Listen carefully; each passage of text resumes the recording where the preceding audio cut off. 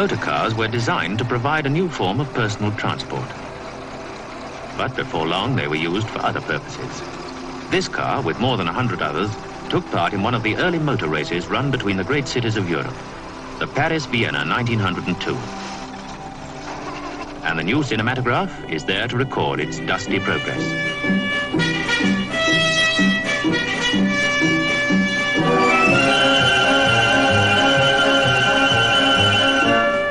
Most of these cars are standard touring models and are driven by gentlemen who are only too pleased to show off their new machines. But there are also many specially built racing cars made to an internationally accepted weight limit of 1 ton. Manufacturers build faster and faster cars by putting larger and larger engines in light chassis. These cars, capable of speeds of up to 90 miles an hour, give some of the most exciting and dangerous racing ever known.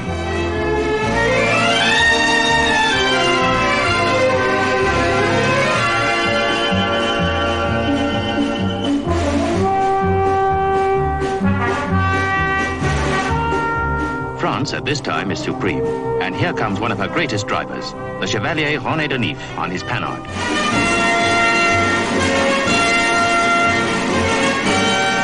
But the great Denis fails to finish the Paris-Vienna race, and an Englishman, SF Edge, takes the coveted Gordon Bennett trophy to Britain.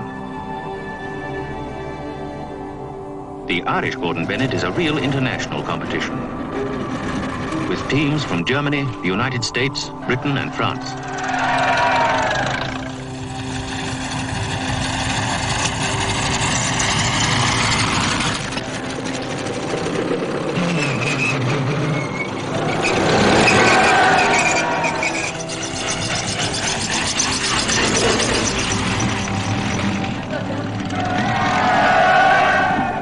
The race is over 7 laps of a closed circuit. Only a few weeks ago, the city-to-city races had come to a terrible halt after a disastrous attempt to run a race from Paris to Madrid.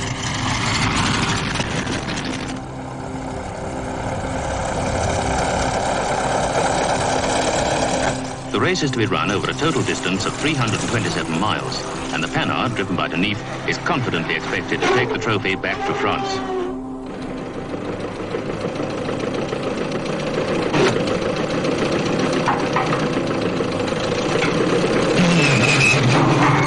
However, the unexpected is happening once more, and a German Mercedes driven by Jenatzy is faster. Commonly called the Red Devil, Jenatzy is better known for courage than success. But at last his day has come.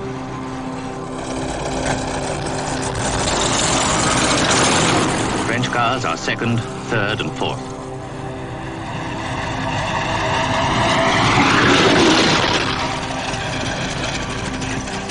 But the Gordon Bennett Trophy goes on to Germany.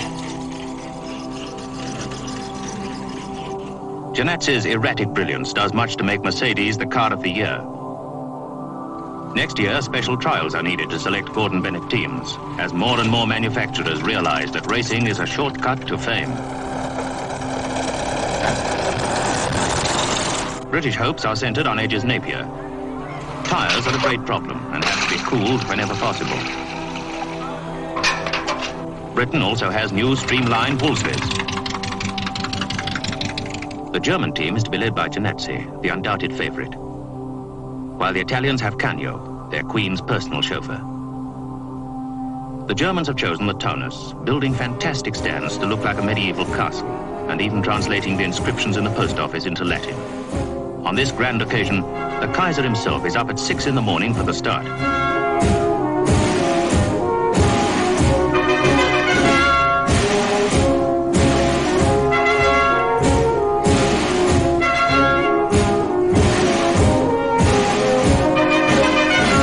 Jenatzy leads off for Germany. Edge follows. Jenatzy is determined to win.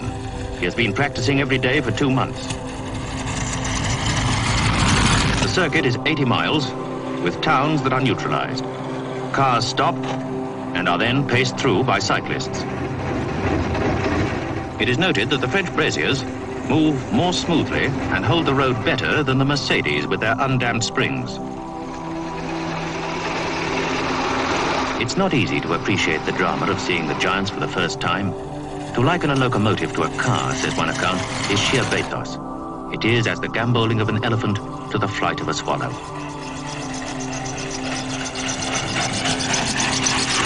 It's a shock to the Germans when Terre's Brasier is found to be fastest of all and steadily drawing away from Jenatzy.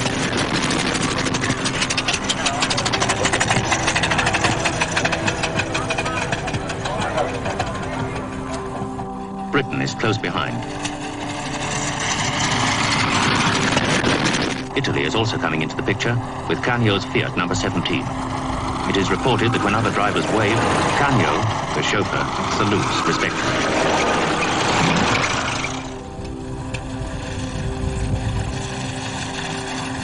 Lap after lap for nearly 6 hours, Terre keeps up his magnificent drive. Jenatzy cannot match the fantastic regularity of the French car. At long last, the Gordon Bennett Trophy goes back to France. From now onwards, Terre is to be known as the chronometer. The following year, he wins again. And now France exploits her supremacy by organizing a new race on her own terms. The French Grand Prix is to be a 2-day affair of 800 miles, the finest possible test of men and machines. There are new Fiats from Italy and Mercedes from Germany.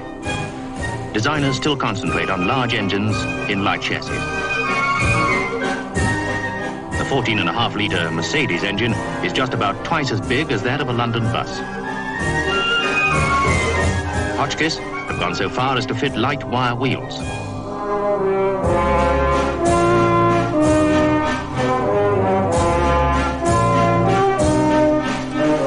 There isn't even a cushion for the driver of this car as it is officially weighed. The Dietrichs are probably near the ton weight limit with their 18-litre engines. Clément's son Albert is having his first big race on 13A, a Clément Bayard. Numbers are allocated to makes. 5A is a Brasier, so are 5B and 5C. There are no less than 23 French cars among the starters. Gabriel leads off for France. Lancia of Italy is on a Fiat. That's a new Renault.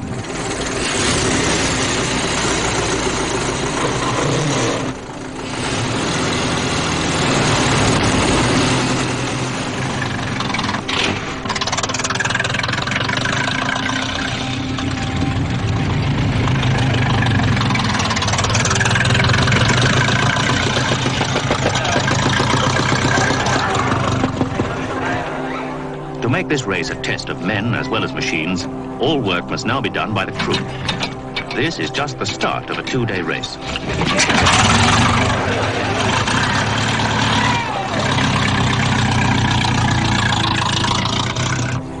The circuit is made up of 3 very long, flat-out straights. It is above all a test of sustained high speed, although there are the connecting corners.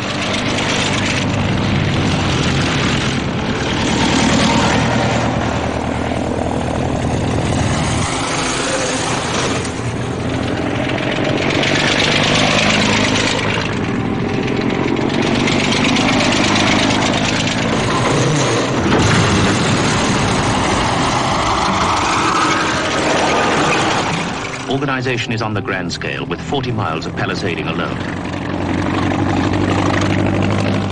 As the first results come through, a Brasier is again in the lead, with Barra driving.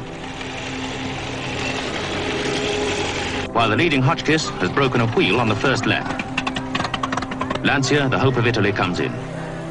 A keen singer, he is said to detect a false note in an engine as easily as in one of his favorite Wagnerian scores. The entire radiator seems to be out of harmony today. The Italas are also off tune.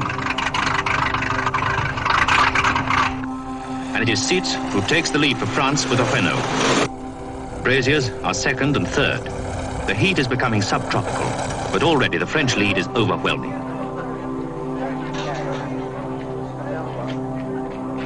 The first day's racing is more than halfway through when Leblanc finishes rebuilding his wheel with spokes borrowed, it is said, not only from his wheels, but even from other competitors.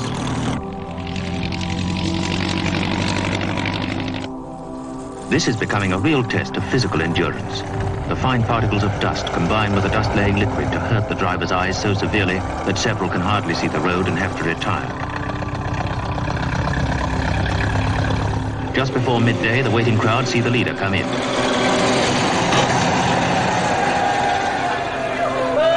In first place sits the ex-mechanic. And second, the youngest competitor, Albert Clement. Next morning, the race is continued.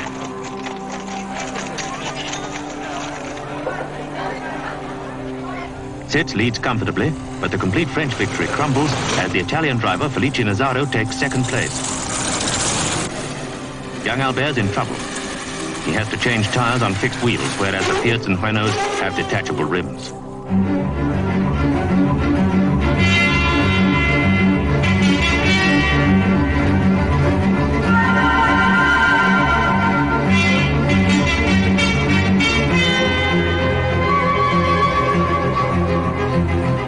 Sitz's car is not only fast, but he can change a tire in 2 minutes, compared with up to 15 minutes of this.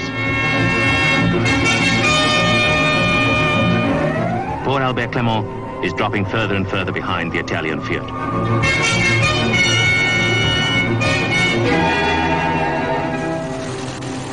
The wooden road specially built to skirt the town of St. Calais is tricky. Shepard, an American amateur, was fourth.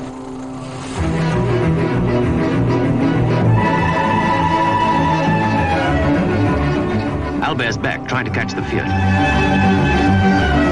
while a Brasier is now fourth. The American is out. Another wire wheel has collapsed, and there just don't seem to be enough spokes left on any of the others.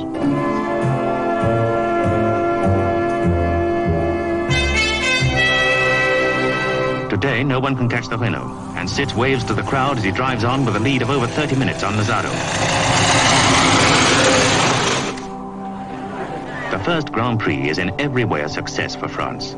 The Renault wins, while Nazzaro's second place for Italy in the Fiat gives a pleasant international flavour.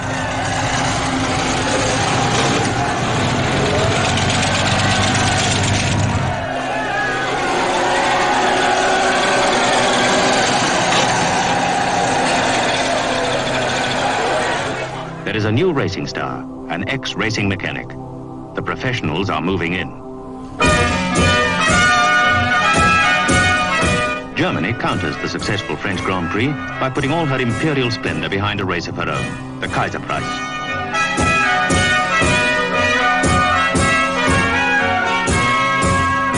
A large number of people still have little apparent idea of the danger involved, which is a big problem on these long circuits. Many who should know better still turn their back on the motor car's rapid progress. This time, Germany has drawn up regulations on her terms, excluding the large French and Italian Grand Prix cars. All the same, there is a strong competition from abroad, and for half the 300-mile race, a Belgian Piep leads. Then, on the very last lap, Felice Nazzaro comes through to win on his red Italian Fiat. The unlucky Belgian finds that he is now nearly 5 minutes behind. Germany can do no better than third. The race is not repeated. The Kaizer presents the prizes, not only to the drivers and to the designers, but also to the directors of the companies involved. Right on top of this comes the French Grand Prix at Dieppe.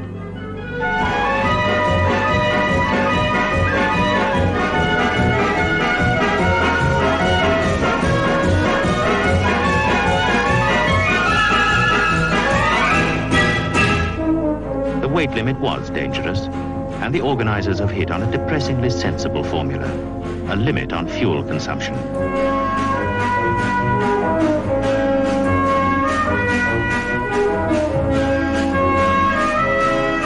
It's all done most carefully, but motor racing is spectacular, particularly with flamboyant characters in the German and Italian teams, with the hard-driving Lancia, and that most brilliant new star of all, Felice Nazzaro, the son of a Turin coal merchant who is said to handle a car like a violin.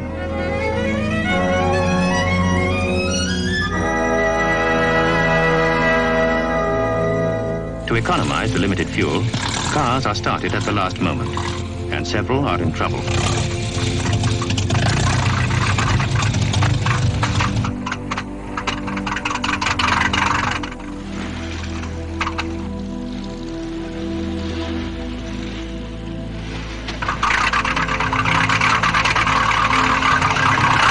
As soon as the race is on, all thoughts of careful, economical driving are forgotten. The new formula hasn't had much effect. 2 drivers have been killed in practice on these giant lightweights. One of them, young Albert Clement.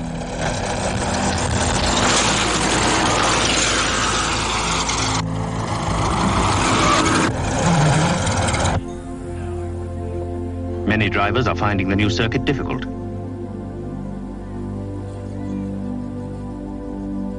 Racing encourages new and experimental cars, but this veteran Brasier is in her 5th season. It is not a Mercedes year. And the Brasiers now seem to be outclassed. Italy has taken the lead. It's Wagner on a Fiat, and he's overdone it. His lead was less than 7 seconds over Duré's French Lorraine-Dietrich. Bablo on a Brasier is trying hard. A Renault is touched by the Brasier.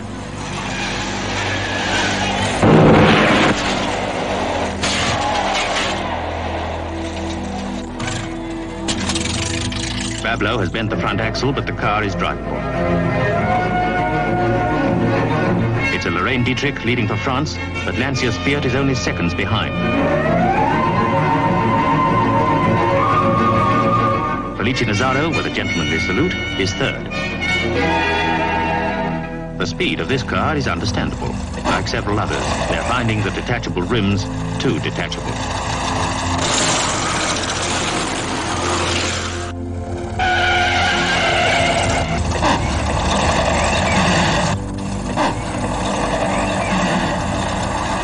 Racing has become tougher and more professional, but it's still usually friendly.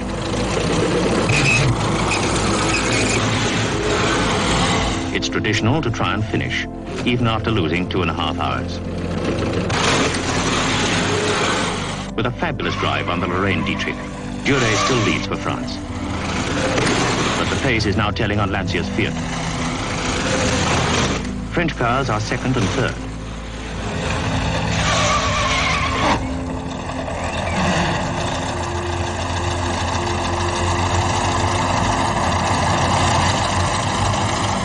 With only 2 laps to go, Duré's out. And first place has been taken for Italy by Felice Nazzaro on his Fiat. Felice, the winner of the Kaizer Prize, wins the French Grand Prix. The next Grand Prix is again at Dieppe and starts with a bang.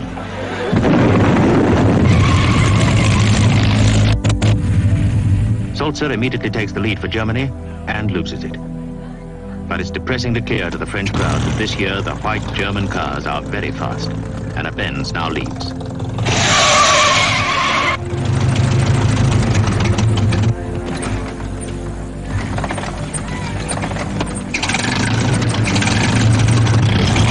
There's no fuel limit this year, but a minimum weight limit of just over 1 ton. The idea of the minimum weight is that heavier cars will be safer. Unfortunately, heavy cars have a strong tendency to keep moving in a straight line.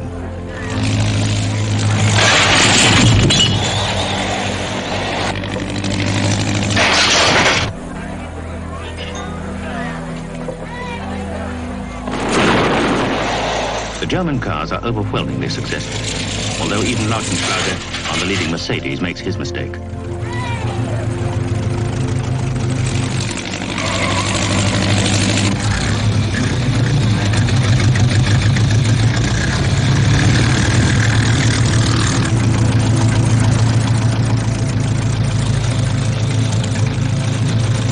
Lautenschlager still has a lead of 8 minutes when he goes on to win.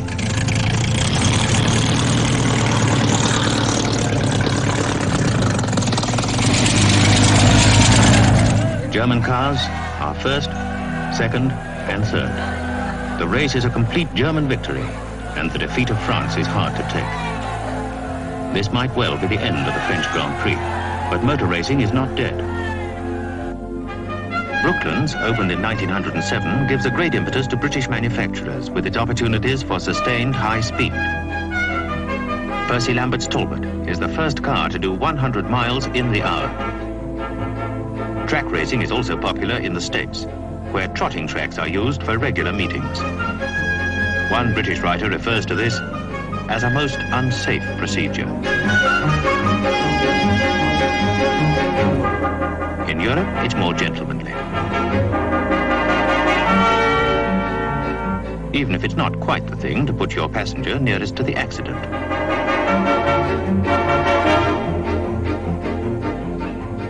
Amateur sport is always popular in Britain, and at Chesley Walsh, almost anyone can have a go. But it isn't just fun, and many useful lessons are learnt the hard way. Observe the stability of this car.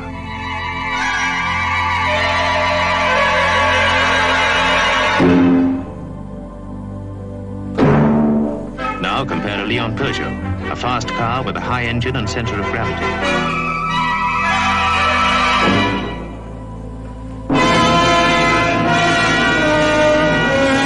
These small cars, called voiturettes, are being highly developed. At first, people looked down on them, saying they should be kept for shopping and local touring.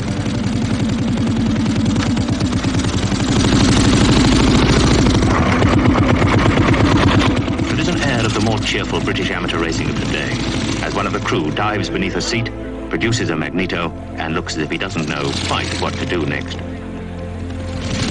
This way of spending your time demands real enthusiasm. The sheer guts of these men is realized when we see how they try to go on racing whenever possible.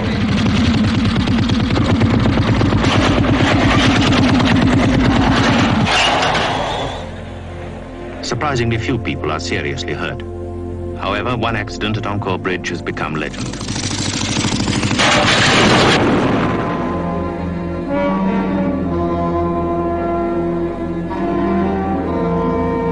The crew are lifted from the wreck to be taken to the mortuary. When the driver was placed on the cold slab, he is said to have risen up and indignantly demanded his motor car. By 1908, this voiturette is winning a 300-mile race in under 6 hours non-stop. Louis Delage appears too abashed by his sudden fame to thank Guillaume. Less happy is the Grand Prix story. The death of one of the great pioneers, Maurice Fournier, mars a gallant attempt to revive Grand Prix racing at Le Mans in 1911. Unluckily, only number 13, a Fiat, completes the full distance.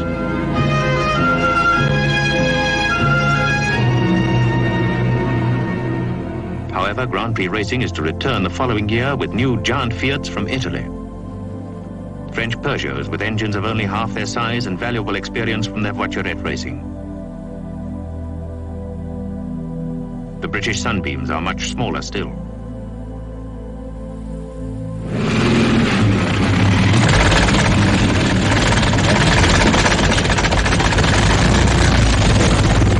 It's quite like old times as a giant Fiat goes into the lead round the old Dieppe circuit.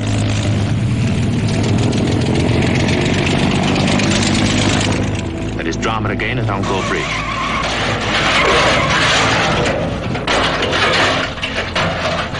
The racing, however, is different. The smaller Peugeots are setting a new standard in road holding.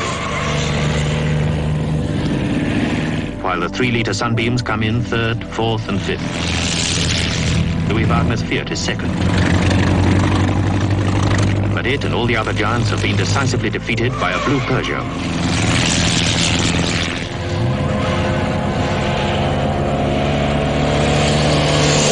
The driver, Georges Boillot, becomes overnight one of the legendary figures of motor racing. In 1913, the Peugeot engine is reduced further in size, and Boillot is the star driver. Moreover, on the new short 20-mile circuit at Amiens, the road holding of the Peugeot and the skill of Boillot are at a premium. The challenge comes from Delage. One of these new round-nosed cars laps at over 76. The British Sunbeams are again well up, and one finishes third. It is the Peugeot road holding that defeats all others.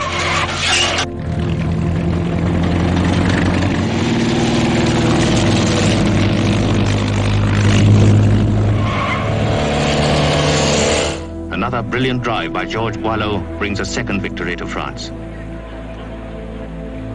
French confidence grows as a race for Grand Prix cars at Le Mans gives the Delage a chance to prove themselves. To the excitement of everyone, the Mercedes are back. But the white German cars cannot catch the French. Pablo wins. This time, Louis Delage isn't so bashful. The French industry is right back on top as the stage is set for the last act of our story, the 1914 French Grand Prix. This is to be one of the greatest motor races of all time, with cars from nearly every motor manufacturing company in the world. Sitz, the ex-mechanic, is back. So is Cagnot, the royal chauffeur. Felice Nazzaro with the sensitive hands. And most exciting of all, Lautenschlager on a new Mercedes is meeting the great Georges Boillot on his Peugeot.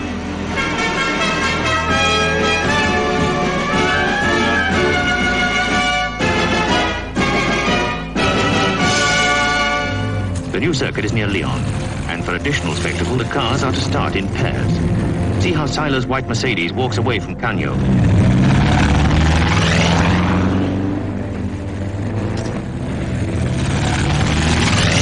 At the end of the first lap, it is Georges Boillot of France who leads the pack.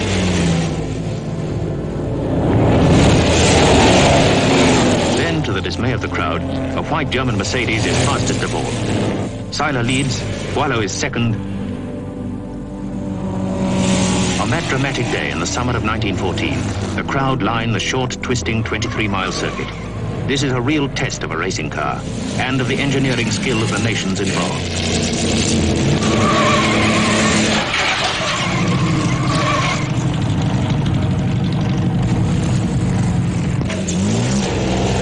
The German car leads, but French cars are close behind. Boillot is second, and number 35, Delage, is third. The British and Italian cars are behind, battling among themselves, when suddenly, after only 6 of the 25 laps, Seiler and a second Mercedes are out. Boillot leads, and another Peugeot 19 is fourth.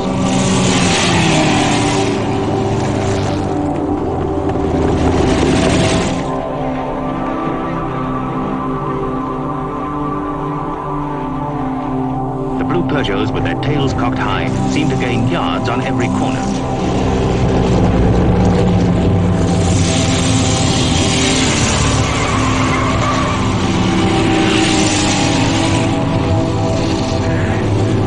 Pablo's Delage number 9 cannot match the Peugeots.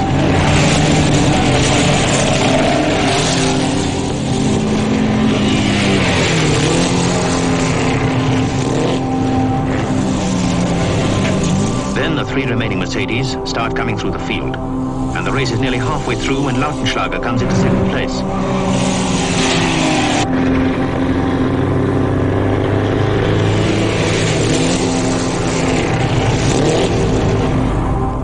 Boillot has never tried harder to win.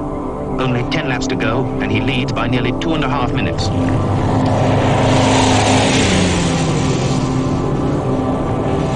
Then, in the last laps, tension grows. The crowd realize that the Mercedes are steadily gaining ground. The final lap, and as the cars stream home, the blue car is missing. Boillot's out.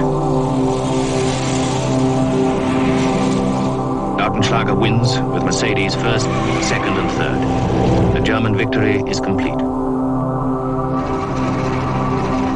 The heroic days of the pioneers are over. But the great racing cars will never be forgotten. The fragile but powerful cars that demanded so much strength, physical endurance and courage as men raced with them over hundreds of miles of dusty roads half a century ago.